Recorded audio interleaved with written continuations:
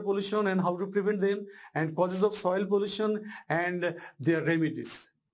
And I think that you will just read this lesson very well at your home, and there are some works to do in your book. You will do.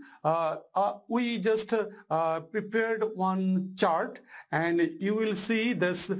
This gaps should be filled with just one or two words, and you can easily find this information in your textbook. And you will also do one homework, that is, you will fill the table into C and then write a summary